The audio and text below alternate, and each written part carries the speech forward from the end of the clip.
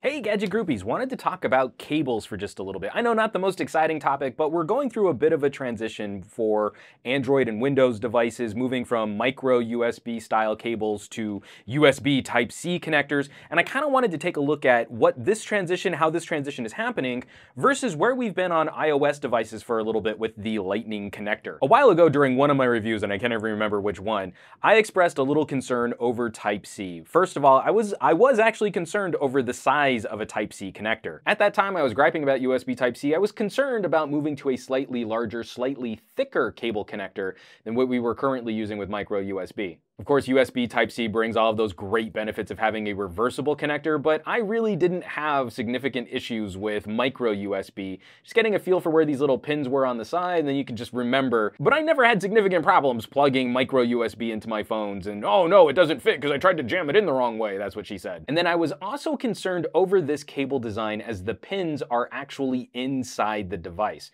So when you connect USB Type-C to a device, if there's any flex on that housing, what kind of impact might we have on the internals for a phone, potentially damaging those internal pins? And having used the Lumia 950 for over a month now, I'm happy to say that this is a snug cable connector and I haven't had any issues with flex or with anything that I think might lead to potential damage through normal use, normal wear and tear. As for how USB Type-C cables are being built out right now, especially third-party solutions like this iOrange, I am still a little concerned over how shielding is being applied to these cable connectors.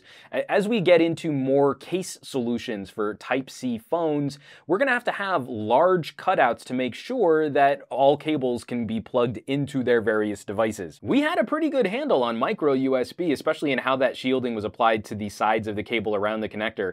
And especially like we didn't have to have ginormous cutouts in our cases to provide clearance for most micro USB cables out on the market. So that is a concern there, although I don't think it's going to be one that's going to drastically or radically affect the market when we start talking about future phones. As soon as we all start adopting USB Type-C for more devices, especially on our desktops and laptops, I think we're going to get used to this style connector very, very quickly. And for a lot of my concerns over durability and practicality, now having used USB Type-C, I have to say I like this solution better than what Apple did with the Lightning connector. First of all, can we just all admit that Apple makes terrible cables? The shielding is crap, they wear out super fast, they discolor like crazy. This right here is the cable I got with my iPhone 6s, and this is the cable that my wife has been using for a little less than a year with her iPhone 6. All it does is travel from her purse to her work desk and then back to her purse and then home. We're not talking about brutal use here, but this thing is crazy discolored. There are crimps and bubbles in the shielding all over this cable,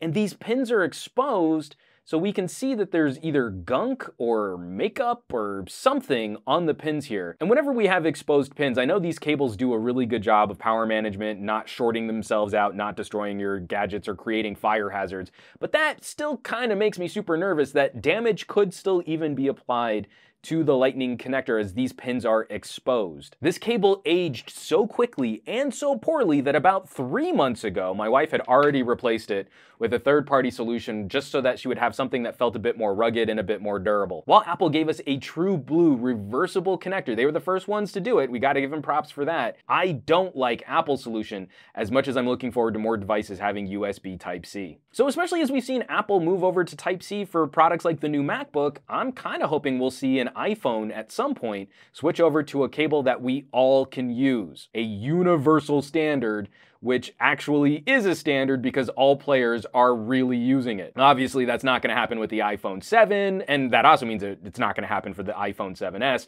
but fingers crossed, in 3 years, maybe on an iPhone 8, we'll all get over ourselves and agree on one cable standard, USB Type-C, to rule them all. And of course, I want to hear from you folks. Have you guys started the migration to USB Type-C? Are you an iPhone user looking at replacing your Lightning connector devices as you start looking at products like the new MacBook? Definitely drop me a comment down below this video. Those are the kinds of conversations I love getting into. As always, folks, thanks so much for watching. Be sure to subscribe for more rambling, editorial, vloggy videos like these.